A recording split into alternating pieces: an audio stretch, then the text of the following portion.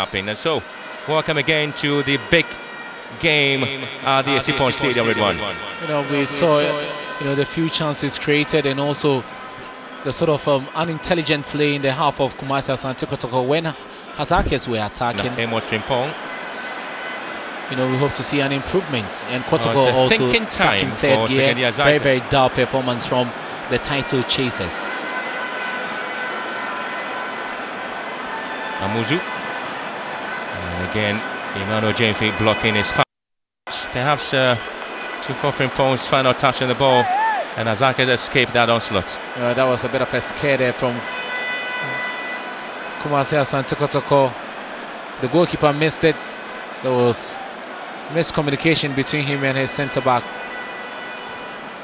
and you can see that ball should have been left for him to pick up, but Johnson headed. The referee punishing Kotoko.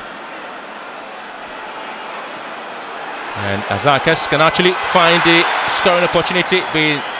He's been hit hard, and you can actually see the disappointment written on the faces of the bench of Sekondi Hasaacas, and that was a real chance again for Amuzu should have done, score. I don't know why he couldn't keep it down, but that was sublime, sweet there. Went past his man on his favorite left foot. Decided to sky that effort. He had two players waiting inside the box. It was gradually Kotoko getting back into their groove. Well, it is Jamfi, and he simply can't get it right. Emmanuel Jamfi has squandered a glorious and a glaring chance to put Kotoko ahead. What a miss. What a miss.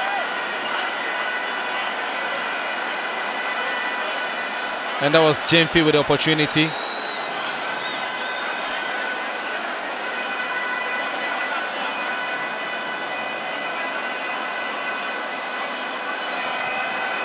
Yes, Dada Mohammed.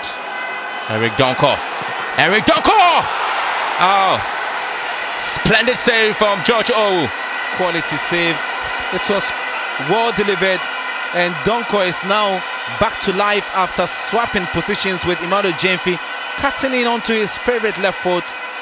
It was a powerful delivery, but this is what experience can give you.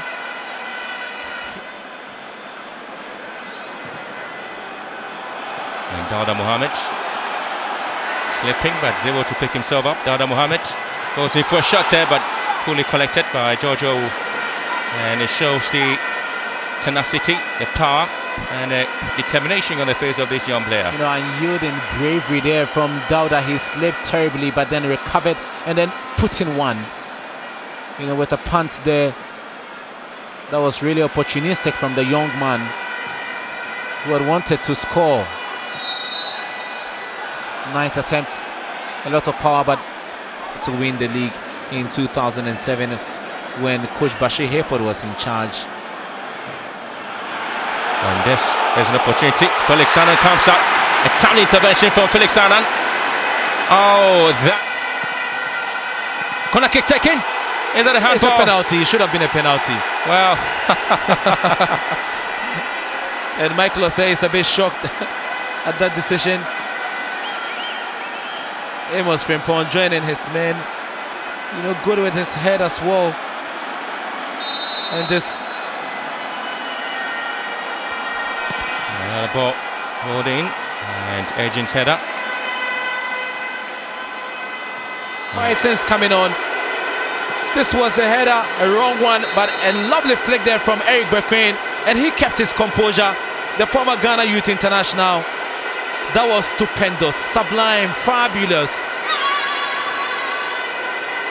And opening the scoring here with a quarter of an hour left.